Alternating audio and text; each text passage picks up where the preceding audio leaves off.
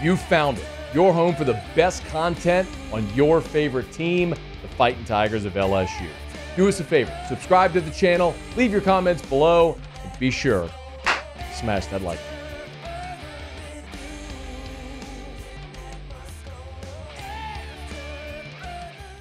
So Brian Kelly, after practice on Wednesday, was asked for an update on the punting situation. I realize that's not the super sexy topic everybody wants to talk about.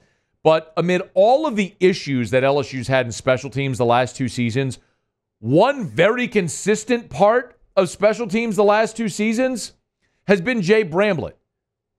We gave the stat out last week. Do you know how many punts were returned against LSU a year ago?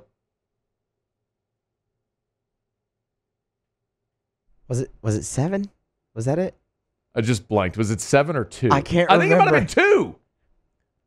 I think 2 was my guess. And you said it was more than 2. It was 7. Oh, I know. It was 7, but it was like for negative yardage. Yeah. It was like negative 1 yard returning against, I think it was 2 for negative 1 yards. Whatever. Point is, you were actually really good punting the ball the last 2 years.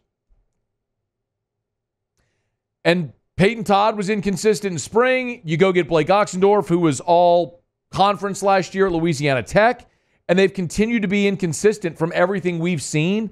And when Brian Kelly was asked about it on Wednesday, he kind of validated that. I think we've got two guys that I think complement each other, and I think they both can help us. We just need to find out in what realm. They're both extremely talented. They both have big legs. I think the one that stands out to me right now is we need to get consistency, because we'll see a couple of incredibly big kicks, and then we'll see one that is certainly not effective enough. So we'll let those guys continue to challenge each other. But I think it's going to sort itself out. If we got to play them both, we'll play them both. Last year, LSU's opponents returned 2 punts for negative 1 yard. LSU returned 7 punts last year. That's where the 7 was. I know we had the 7 second. LSU's opponents last year returned 2 punts for negative 1 yards against Jay Bramblett last year. It's incredible. So yes, it matters. And Brian Kelly's saying we might play them both because they can't decide on one right now. That's not a great spot to be. Hopefully in the next 2 weeks, somebody among those two figure it out.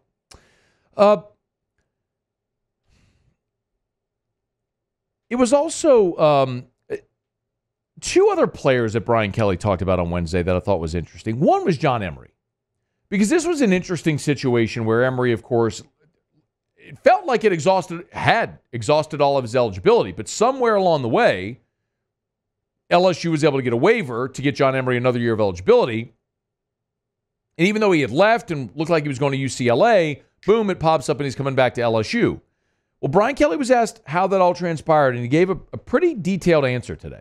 Well, there was a bit of uncertainty, with Trey Holly's situation, which opened up the opportunity at that position. I think that was one thing. I think the other was that he graduated, and, we kind of put a mandate on that, he had to do the work academically. And I think the third thing was that he really did an incredible job rehabbing from the injury. Like, he was very committed to playing again. And so when we added all that up, and Frank and I talked about it, I said, look, we've got a kid here that a lot of things didn't go his way. Some of it was self-inflicted, but he's really shown that he wants to do this one more time. So, we sat down, we thought about it, and we offered him the opportunity. And he had other offers out there, and he felt like this was the best opportunity, and we're glad he's back. I've said it many times. I'm pulling for John Emery. I want it to go well for him. I don't know what his role will be on this team. Probably similar to what it's been previously, to where maybe he's a 6-8 touch per game guy, maybe 4 carries, a couple of catches, something like that. But that's a guy that could have left at any point, y'all. That's a guy that was a 5-star, that it would have, after the academic stuff, it would have been so easy to leave. Not just a transfer, go pro. I mean, of course, you had the COVID year. Then in 21, he's suspended for the whole season. After that year, he could have gone pro. He could have said, forget school, I'm going pro. Came back for 22, worked in Brian Kelly's offense, could have left after that year. Came back for 23. Still had the academic issues, finally got across the finish line and graduated, tore his ACL, could have left. Now he's back again. Like, it's a tremendous lesson in perseverance. So John is an easy guy to pull for considering all those things. He's coming off an ACL. I don't know what his role is in this offense, but I want him to have success because he's a guy amid an era of college football where guys leave, they transfer. There's all the questions about commitment and dedication. I don't judge anybody. Do you what's best for you.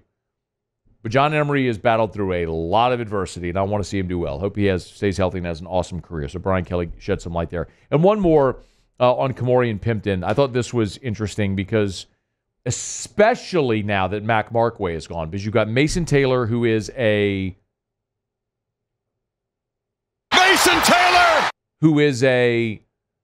prototype tight end, who's grown into his body. He's 255 pounds now. Inline blocker, athletic pass catcher, got all of it, checks all the boxes. And then Pimpton last year was just a pterodactyl. Just wanted to get out wide and catch passes. And with Mac Markway leaving, you don't really have a great inline blocking tight end after Mason Taylor. So it was interesting hearing Brian Kelly kind of glow about Ka'Morreun Pimpton today. He's just becoming more mature, and I use that statement relative to maturity within the game of football and picking up his assignments. Look, playing tight end, you got to do dirty jobs. And there was a question as to whether he wanted to do the dirty jobs. At times it seemed as though he was going to be happy just being spread out. And that's not the case. He really understands the importance of getting in there, putting his face on guys, blocking. And so that's a maturity, right? That's an understanding of the position and what it takes to get on the field. One of the highlights from practice on Tuesday was a corner ball thrown in the corner of the end zone to Ka'Morreun Pimpton over Juwan Johnson. Came up with a big catch. That's going to be a big part of it. Hey, thanks so much for watching. Please leave your comments. I love to interact. And be sure to hit the red subscribe button below.